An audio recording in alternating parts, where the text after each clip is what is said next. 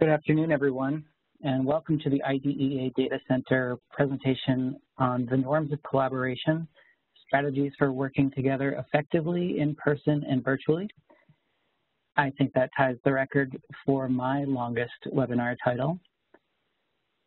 And one of our norms today is pausing, so I'm pausing for laughter because I think we should kick off with a joke. My name is Dan Mello, and I'm happy to be joined by my longtime colleague and excellent facilitator, renowned facilitator. If you haven't worked with her yet, you should, Susan Hayes. Thank you for joining me today, Susan. Thanks, Dan. Well, sure, yeah. We'll have an hour together today, and we're going to be talking a little bit just in introduction about the webinar logistics. So we just wanted to cover the basics. We want to welcome you and thank you for joining us. We want to let you know that we are recording this webinar, and you will be able to find this recording on the IDC website, which I'll show you in just a second. During the presentation, except for particular moments, we'll be muting all participants, so we welcome you to type your questions or your comments into the chat box. And we'll remind you, as always, that at the end of the webinar, there will be a brief online evaluation that we will ask you to complete so that we can best meet your needs in the future. If you haven't been to the IDC website recently, I just wanted to cover that we do provide an archive of all of our webinar recordings on a specific page in the resource library, and you could also, there's a handy search function, you can do a search for norms of collaboration, and this presentation will come up. Next, we will review the agenda, where we will begin by identifying and naming the intended outcomes of our webinar today. We'll provide an overview of the norms of collaboration. We'll provide an opportunity for breakout sessions, small group discussion, where you'll identify challenges that you're currently facing and potential solutions using the norms of collaboration to move forward. We'll come back together, we'll share out, and then we'll have a moment to plan to take action and move forward. I'm going to pass it over to Susan now, who, did I just cover your agenda, Susan? Sorry about that. Not at all. You covered it well. Thanks, Dan. Good afternoon, everyone. This is Susan Hayes. Dan, I will pay you later for that lovely introduction, and want to return the favor by saying everything I know about the norms of collaboration I've learned from Dan Mello. So you all are in for a treat. You're here with the expert. But thank you all so much for joining us. We know how busy everyone is, how hectic schedules are, so we are honored and privileged that you chose to spend an hour of your time with us. But building off the agenda that Dan shared, our outcomes today for this session is we hope at the end of the hour you will be familiar with the norms of collaboration, as well as understand how practicing them can really enhance group work. And as Dan said, we're also going to push towards application, and we'll have an opportunity in some small breakout rooms for you to think about how you might apply the norms of collaboration to your work moving forward.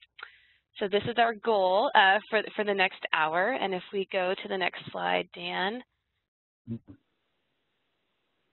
Thank you. We wanted to give you a moment to think about the concept of norms of collaboration before we dive in, trying to model one of the norms that you'll hear about in just a moment in terms of pausing. So we invite you to, in the chat box, share any thoughts that you have about why establishing and using norms of collaboration when working with others is important. So I will pause and give folks a moment to share their thinking in the chat box.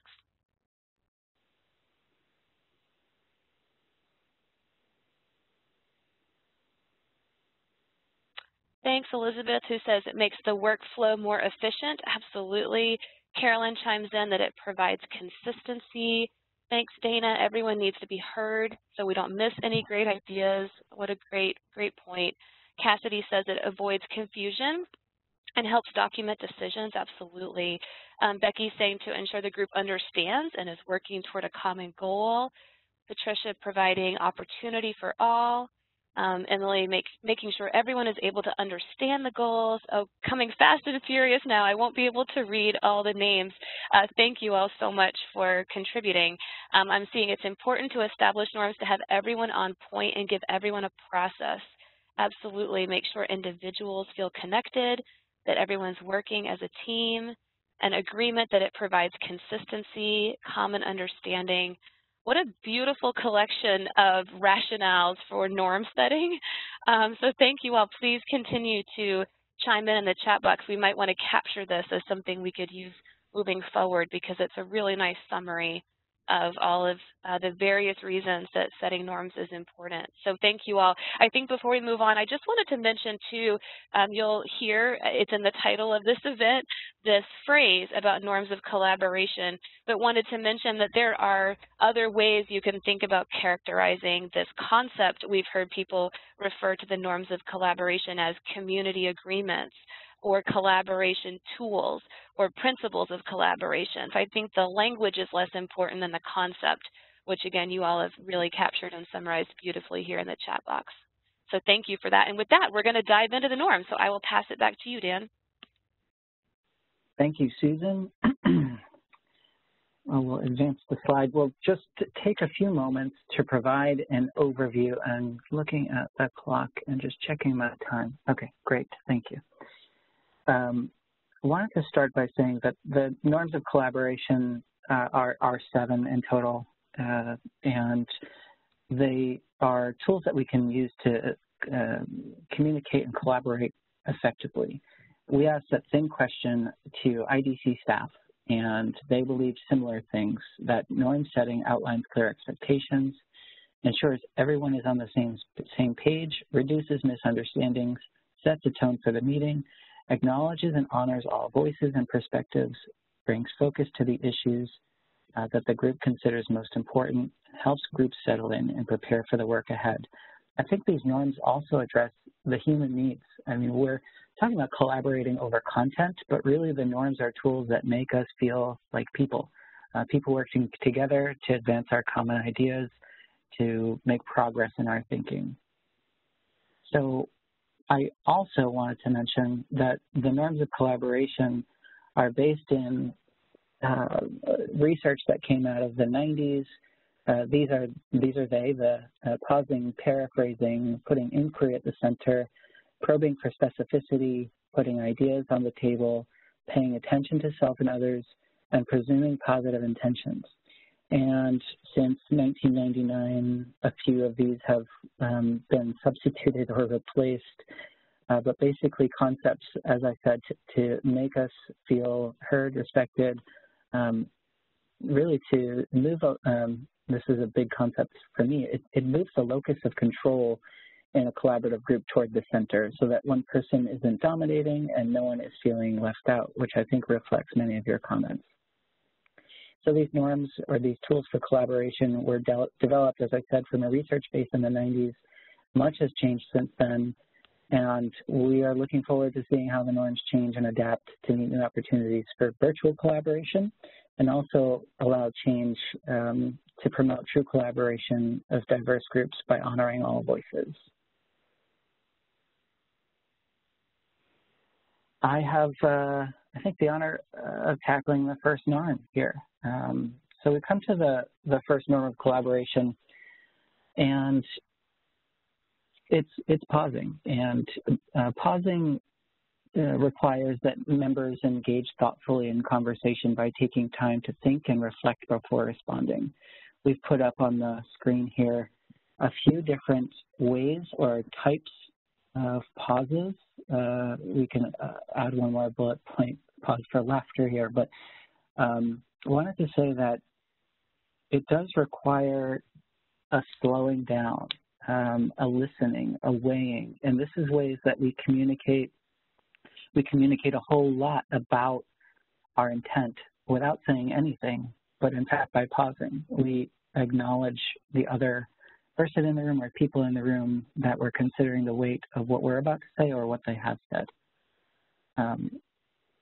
So we, in person, we think about pausing. You've probably done this in meetings, just the in-person facilitator will ask the group to pause and reflect. So there will be an in-person quiet time.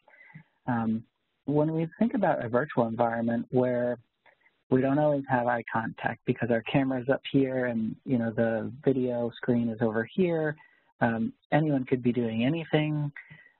We think that pausing is important because it is one way to build trust. One way to build trust is by honoring each other's pauses, to give time for people to think. And if it makes you feel more comfortable, I think in the virtual environment, no one's quite sure when you're done speaking. So you go ahead and name that, because we're lacking a little bit of the in-person visual cues here. So you could just say, I'm just going to pause for a second. I want to complete this thought, but I just need 1 second. And I think that everyone would just go ahead and honor that. I'll pass it now to Susan to discuss paraphrasing. Thanks, Dan. And I'll say, too, we're going to walk through the first 3 norms here and then give you all a chance to sort of react and respond before going through the last 4. So paraphrasing, I don't know how many times this has happened to those of you on the line, but I love when I have a question about something that's happening in a meeting and somebody else stops, pauses, asks a question, or perhaps paraphrase, and it's so welcome because in my mind I'm like, oh my goodness, I had the same question. So paraphrasing really is that. It's a strategy for both checking your understanding about what is being said or discussed, but also giving that opportunity for others to learn from the clarification that you're seeking. So if we go to the next slide, there are a couple different facilitation strategies that you can use to paraphrase to aid in understanding, again, both for yourself and others. Stems like, I think what I'm hearing you say is, or you're suggesting that, in other words, or it sounds like you're saying, and then you would repeat back in your own words sort of what you took, the meaning that you took away from something that someone shared. One way to do this, so much of what we'll be talking about in this hour today are the application of these norms of collaboration in a virtual setting, because that is our reality these days, that most of the work we do, if not all of it, is virtual. So one way you can do that is I've seen folks take notes on the screen as a group is working, so you can really track what's being said, and you might interject as a participant and say, okay, I see what you just wrote is X, and I have a question about that, or can you further describe, or you might paraphrase what you see there. It's also really important that the paraphrasing be as accurate as possible. As Dan just mentioned, we're not face-to-face, so we don't receive those in-person cues that you receive when you're sitting across the table from someone. So really checking to ensure that your paraphrasing is on target is important in a virtual setting, because you might not know unless you ask specifically. Back to you, Dan. Thanks, Susan. The paraphrasing is just so important. It's just one way to respect our colleagues by saying, I hear you. And because this is a technical conversation, I'm just going to demonstrate that so that we can all be certain of it. The next norm of collaboration, and I think the third one before the break, before we discuss, is putting inquiry at the center. So in a collaborative spirit, we're inquiring into our own and others' ideas before we sort of advocate or even discuss. Before we weigh, we must make sure that we have a full understanding of the thoughts on the table. So we've put a few things on the slide here for you to think about exploring together before making those big decisions, before moving the conversation forward. We can explore the perceptions of ideas, the assumptions that underlie the beliefs as well, and thinking about and really clearly stating interpretations if it's a bit ambiguous. So we're pursuing a little bit of a balance between advocacy and inquiry throughout our collaborative enterprise, and this is certainly one step that should not be skipped. So if you want to be effective in your collaboration, we got to refrain from pushing on our personal agendas and question not only other ideas, but also your own. I think moving that locus of control to the center.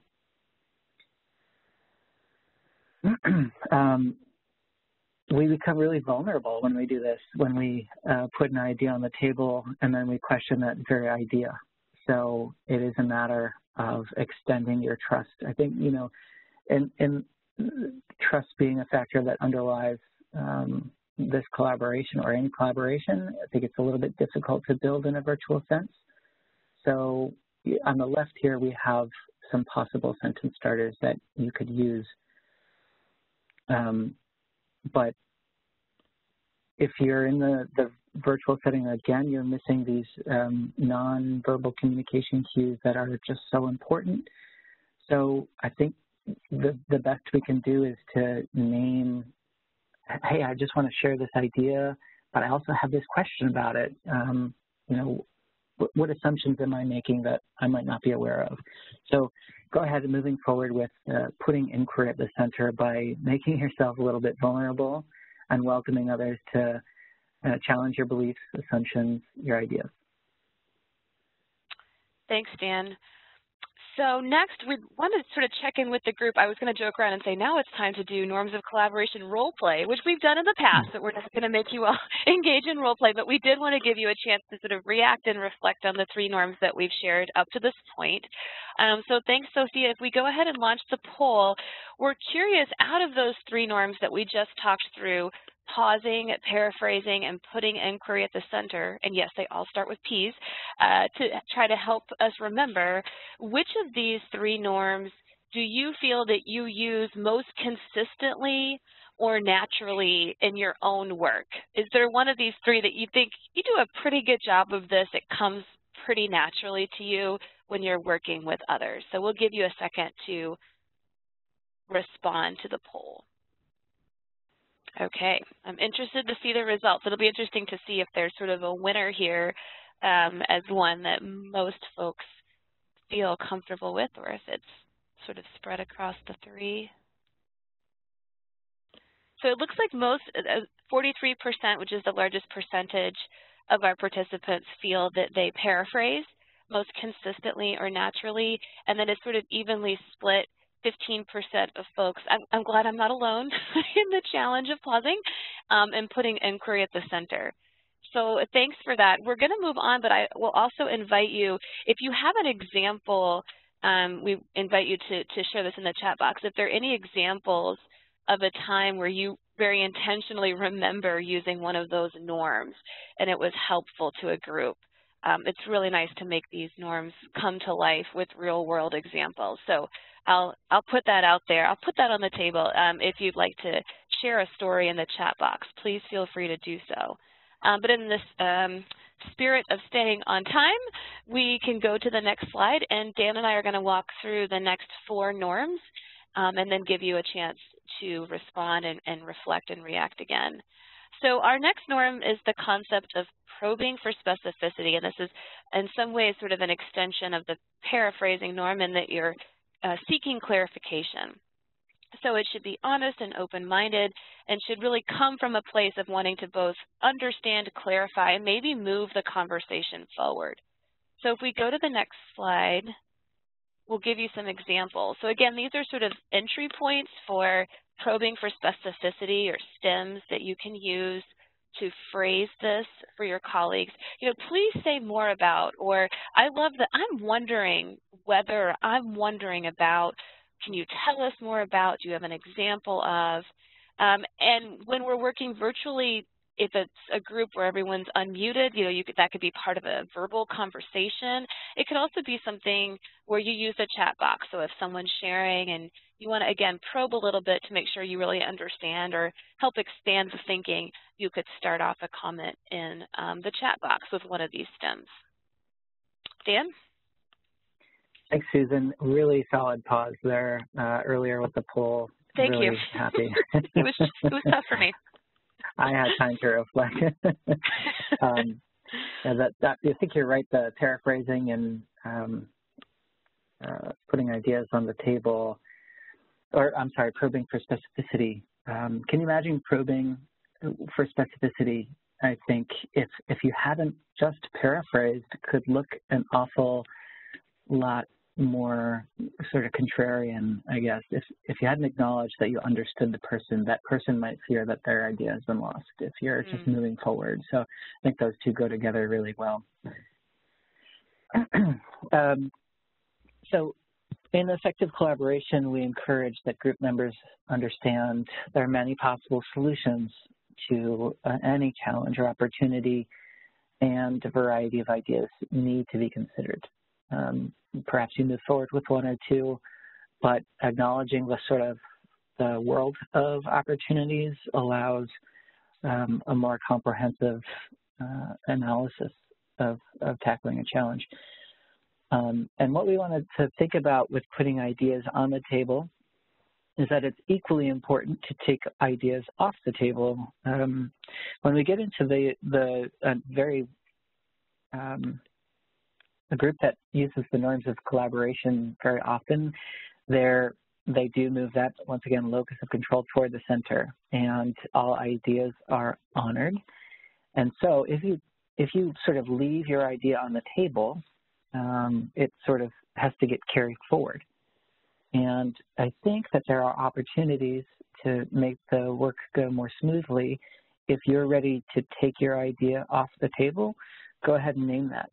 Go ahead and allow the group to release that, put it in a parking lot, et cetera, because we don't need to carry it forward if we don't need to. So for putting ideas on the table, you know, these are just some sentence starters here. Suppose we tried. One approach might be, again, you'll see that there's not any real advocacy here, any personal advocacy. It's a suggestion for the group to consider.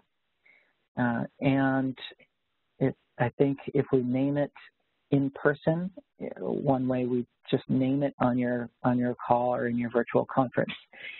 Name it by using these stems. Name it by, you could say, I'm ready to take this off the table, so we don't have to think about that anymore. And when you use the chat box, I do suggest as well, if you are holding on to an idea, if you put it down in the chat, put it down with that qualifier. You want to say, I don't mean to interrupt or something like this, but when we have time, I want to also consider this approach, or you can do the same by taking it off the table. Passing it back to Susan for paying attention to self and others. Thanks, Dan. So my short summary of this one is just being a good human. I mean, I think all of these are in some ways, but paying attention to self and others, first and foremost, really trying to track how you are being received by others, your comments, your behavior, your contributions, and then also really trying to stay in touch with the room, which can be challenging when it is a virtual room. But just, again, trying to sort of keep a sense of the vibe in the room, how folks are feeling. If we go to the next slide, we can give some examples of what this looks like both in person and in a virtual setting. But trying to address a variety of learning styles and needs by providing a variety of activities, and also just giving different ways for people to share their opinions and for voices to be heard.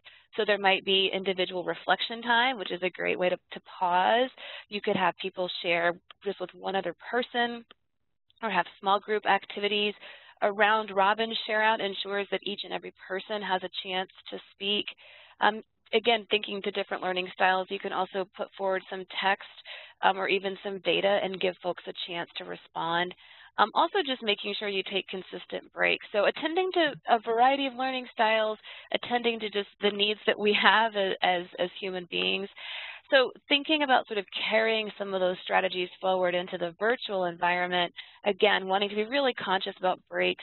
It is very hard. I don't know if any of you have read the article. I think it was in the New York Times about one of the reasons that video conferences are really taxing is that it's very difficult for the brain to track eye movement and body language through a screen. And so it is very draining, and recognizing breaks are needed as a result. Again, you can use technology to try to emulate some of the various activities in the left-hand column, whether it's pausing for reflection time, sharing some text or data for folks to respond to in the chat box, putting people in small groups, etc. This next bullet, also just really wanting to build trust, which can be challenging when it's a virtual space, but creating that time for some informal connection and relationship building. I think it's also, as I'm sure many of you have experienced, it's hard to stay present. Back to that article about sort of the cognitive load of tracking in a virtual space. So I think it is completely acceptable if you missed something to say, I'm so sorry, the mailman arrived and my dog, of course, needed to go attack the mail and I missed what you said. Can you please repeat? And also, if you're the facilitator, just sort of keeping tabs on how folks are feeling, gauging when a break is needed. Or not being too offended if someone checked out for just a minute because we're all juggling things in our backgrounds. So with that, I'm going to turn it back to Dan. Thanks, Susan. We're coming to now our last norm, and before we cover it, I just want to say that, while these norms are based in the research, in our translation to the virtual space, we really just thought as a team about what are the effects of practicing that norm? What are why do we do it? What are the underlying principles that, the trust humanity that really are communicated using this norm? And we try to come up with some ideas for translating that to the virtual space. And I think that there's a lot of room to grow here. So I look forward to working with everyone on this call in the virtual sense in the coming months and years. To develop these out, because I think that they are really needed because this work is hard. Lastly, we've come to presuming positive intentions, and essentially, while we may disagree, in the long and short of it, while we may disagree with a colleague, the underlying sentiment is that they believe that the intentions of that person are positive.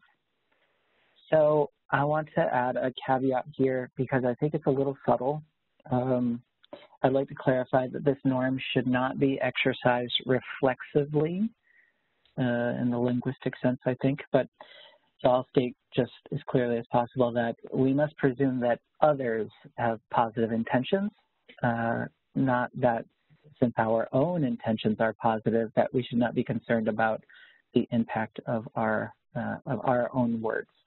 So by taking responsibility for ourselves in this way as collaborators, we can allow for open conversations. And then, in those times where things are a little bit difficult, where things are in question, we can use the other norms such as paraphrasing and paying attention to self and others to challenge ideas together and move forward in a collaborative way.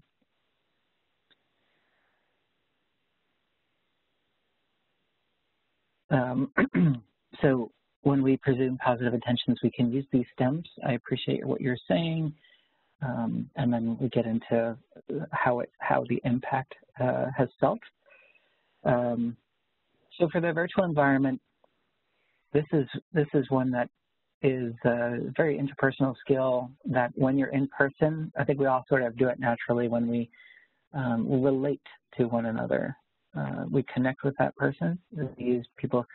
We make eye contact. We assume a certain posture to extend yourself into a place where you want to communicate that you think everyone's doing their best to move forward together.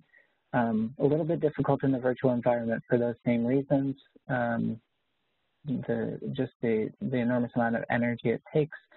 So we sort of strategize that using someone's name is really nice, if you use the right tone, and it just calls attention to that person as a person, an individual, that that you're working together in a group, but everyone is an individual. I think I'm going to turn it over to Susan for another poll. Thanks, Dan. And I've already shared with you all that I am always working on pausing. That is my weak spot. So we wanted to pause here and have another poll and have you all tell us of the 4 norms that Dan and I just walked through. So probing for specificity, putting ideas on the table, paying attention to self and others, and presuming positive intentions. Sort of what's your Achilles heel? Which of these is the most difficult for you to remember or use consistently? So sort of curious where the group is in their feelings about their ability to use these 4 norms on a regular basis. And Cassidy says in the chat box she answered presuming positive intentions, but also working on pausing. I'm with you, friend. And Lisa too. All right, we'll form a little support group for all of us folks who struggle to pause. Yes, and you're right. Lisa saying that she gets caught up in how much there is to cover in a limited amount of time, especially when meetings are often scheduled for just an hour now, you know, on Zoom or WebEx, and so there's that little bit of pressure and crunch. So I'm with you, ladies. And let's see. So it's kind of a mixed bag. So 21% of folks, that's the largest percentage, feeling like probing for specificity is a norm that maybe doesn't come as naturally as the others. I think putting ideas on the table, putting ideas on the table and presuming positive intentions, there are fewer folks who struggle with that or find difficulty applying that norm. And then paying attention to self and others is about 18%. So thank you all for being vulnerable and sharing with us what you're working on. And I'll give it back to Dan, and we'll give you a chance to sort of dive in and discuss both successes and challenges in more detail in our breakout rooms. Thanks, Susan. Love to see those poll results. At pausing on the phone, it's really a challenge because there is especially without any camera activity at all, you just don't know, and then people end up pausing and talking over each other. If a strong facilitator could sort of choreograph a little bit of, or be intentional about stating that they're pausing, I think that, wonder how calls might be improved. We're going to have a breakout activity with small group discussion. We're going to talk about some of the challenges that you're facing in your virtual collaboration, and identify some norms to move forward. So we have a few discussion prompts, and the facilitators for each breakout room are going to have this slide, which has each of the norms of collaboration on them, so that we can be reminded about some solutions that might help us move forward. Great. Well, welcome back, everyone. Sorry for that interlude. That was fascinating. What was your analogy, Dan, the matrix? You felt like you could hear Leanne Sulzberg's second matrix reference in 24 hours. That's funny. Yes, Becky. I was like, oh, this is totally how my brain feels sometimes. There are 18 different conversations. Or have you seen that joke about, like, all the tabs are open and you can't figure out where the music's coming from on your computer, and that's how your brain feels sometimes.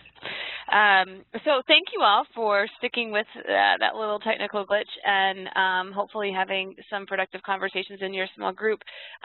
We just want to take a couple minutes, and I'm thinking, Sophia, right, folks are muted. If you'd like to be unmuted so you can chime in over the phone, maybe just raise your hand or let us know in the chat box. We'd love to hear different voices. I'm sure you all would love to hear different, maybe not all at once, but I'm sure you'd love to hear different voices. So please feel free to chime in verbally, or you can use the chat box.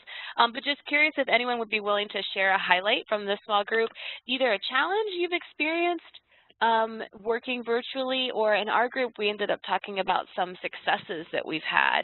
So anybody willing to share in the chat box? Or again, let us know if you'd like to be unmuted, and we welcome you to join us verbally. So challenges you've experienced working virtually, maybe other than sheer exhaustion, and or any successes you've experienced. Good morning. Yeah, it's barely 9 o'clock here where I'm from. I'm from the small island of a small territory of American Samoa, and so we just discussed in our small chat room. Most of the challenges that we experience virtually is just the connection itself. Sometimes when we connect with technical assistants off island or other colleagues that are not able to come back home just for work purposes, it tends to break up. We don't receive the information on time, so there's always a delay in time and messages sent.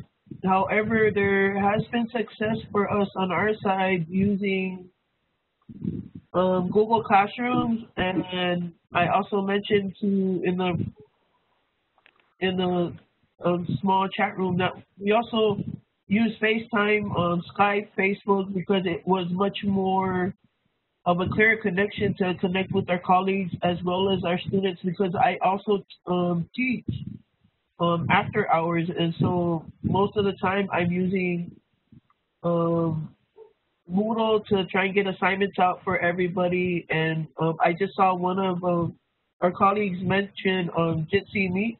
We also use that, and it's amazing. So yeah, that's what I just wanted to share with everybody. Thank you. Thank you so much, Jessica. I never heard of Jitsi Meet, so thank you for sharing that. And I think your point about connectivity, we think about that norm of paying attention to self and others. Paying attention to others just may mean, is everybody that you expect to be on the line? Does everyone have the tools, the technology tools that they need to collaborate? So I think that's a really important point.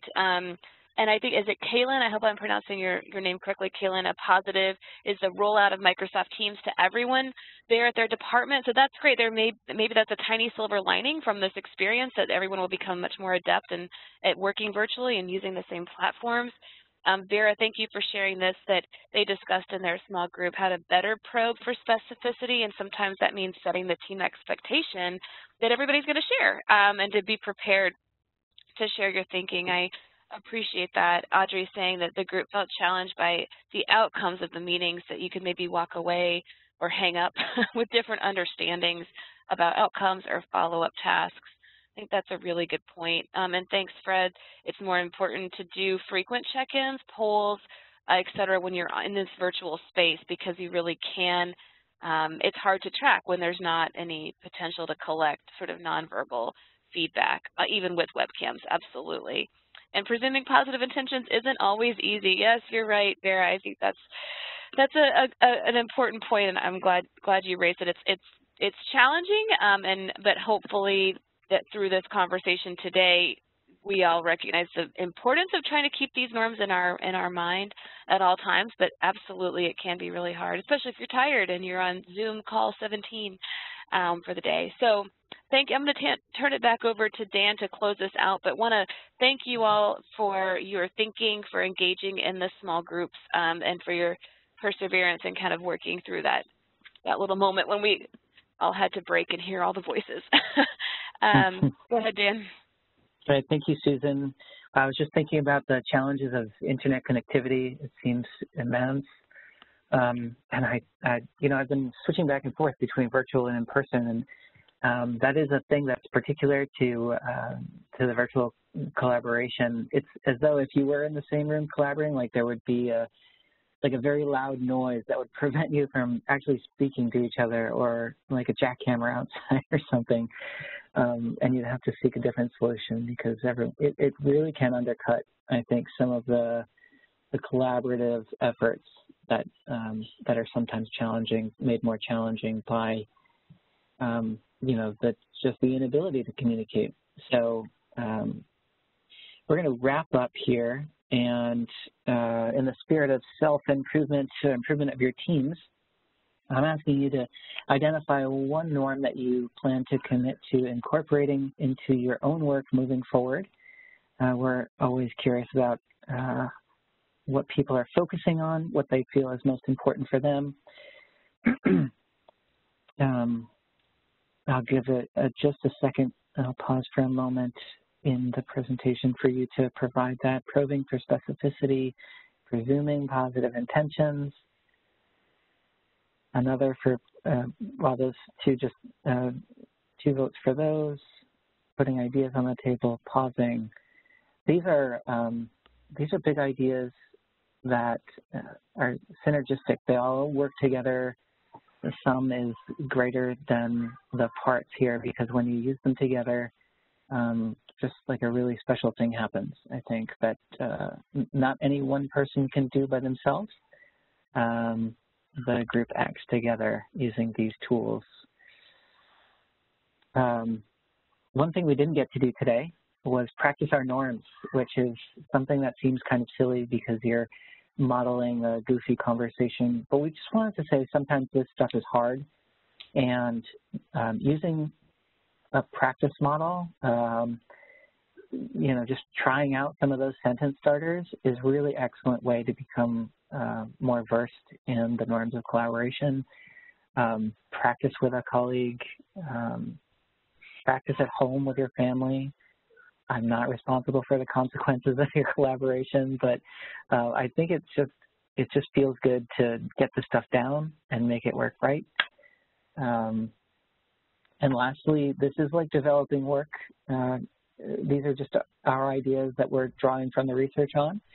I would just ask you if you've got any insight on virtual adaptations for these norms. I'd certainly want to hear them.